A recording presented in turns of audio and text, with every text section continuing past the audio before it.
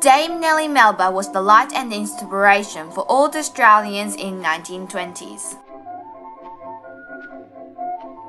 She was the first Australian to gain an international reputation in the arts and was one of the first 2 women to become a dame.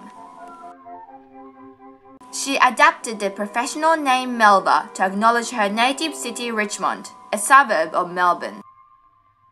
In 1887, she made her debut as an opera singer at the Theatre Royal de la Monnaie in Brussels, and it made an immediate hit.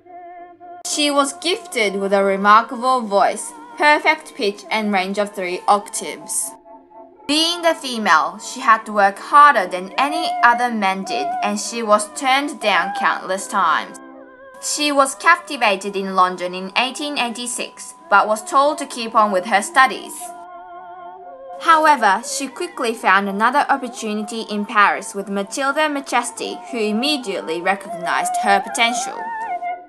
Men would always look down on her because women were not supposed to be an entertainer.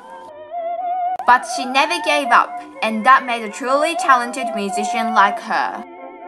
Her hard work gave a huge impact on all the women in the world at the time, when they were stereotyped to be housewives and looking after children. Although she performed in major cities including London, Paris, Milan, and New York, she kept effective contacts with the Australians. She covered 10,000 miles for a concert tour to all the states and even many remote towns. She introduced music and opera to people, and she became the role model and the light for many Australian women. Iconic Australian foods such as peach Melba and Melba toast were even named after her. She is said to have gained 21,000 pounds from the concerts in Sydney and Melbourne alone, of which her takings of one Sydney concert set a new world record. When World War I broke out, she raised funds for war charities in Australia. And in 1918, she was awarded the Dame Commander of the British Empire. This elevated to Dame Grand Cross of the British Empire in 1927.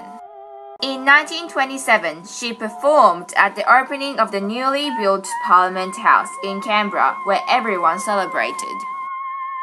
She was also invited to sing for Queen Victoria at Windsor and Tsar Alexander III in Russia. The applause was said to have lasted for 10 minutes following her outstanding performance.